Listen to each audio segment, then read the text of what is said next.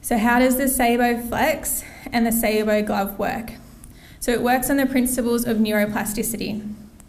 As we know, for neuroplasticity to occur, the brain needs thousands of repetitions to create new motor pathways.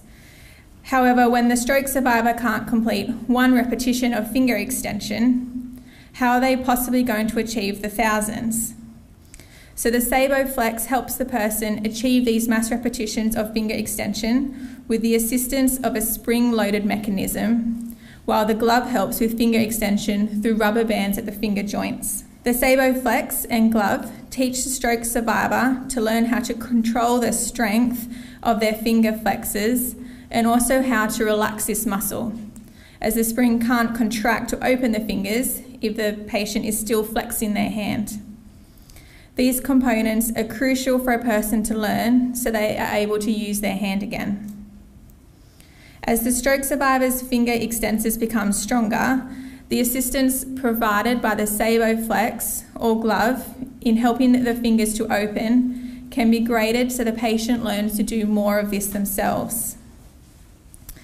The SaeboFlex allows only gross grasp and release of the Saebo balls to increase the repetition of finger extension.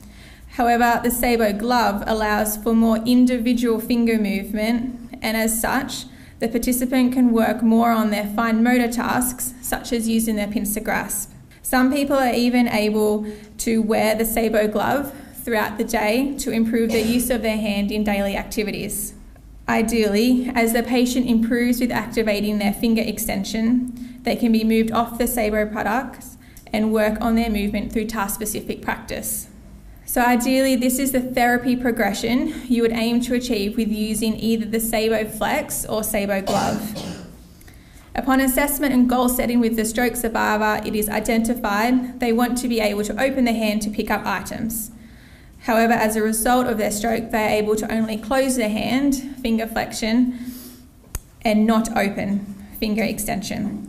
The SaeboFlex allows them to achieve the high repetitions required to assist in the facilitation of neuroplasticity for finger extension. As the patient improves in this area, which you will identify as the release time of the ball quickens, their spring resistance can be downgraded. This means the participant has to do more of the finger extension themselves, and the SaeboFlex helps less. Your next grading option, as the patient continues to improve, is using the SaeboFlex for the first half of your session and then removing it for your second half.